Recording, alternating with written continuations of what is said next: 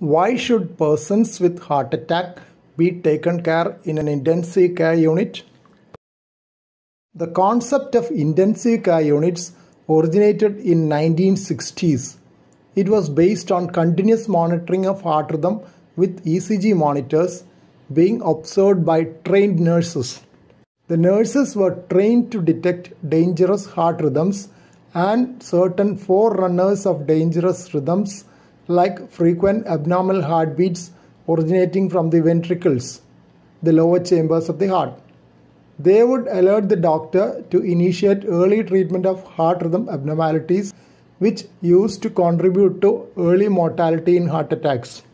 In case the heart stops beating suddenly, cardiac arrest, trained nurses could immediately start chest compression and artificial breathing, cardiopulmonary resuscitation or CPR.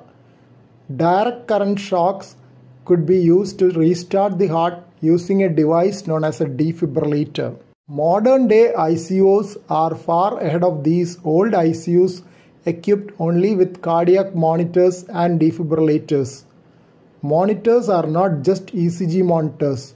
They are multi-parameter monitors capable of monitoring ECG, blood pressure, both non-invasive and invasive, breathing rate, oxygen level in the small blood vessels, pulse oximetry, temperature, and carbon dioxide level of the air we breathe out.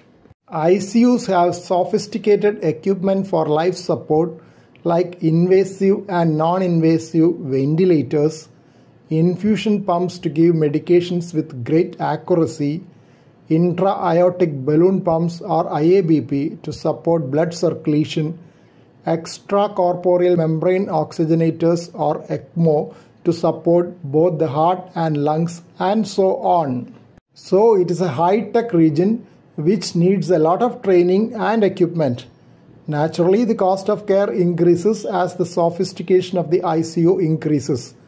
But it is all worth in critically ill patients who have a heart attack for whom survival otherwise is difficult.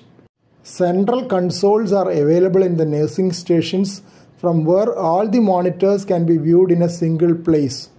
Alarm settings of individual monitors can be tailor-made to the individual patient's condition to avoid false alarms and consequent alarm fatigue. These monitors can be electronically linked across a hospital network to enable viewing from a remote location within or even outside the hospital for expert consultation if needed.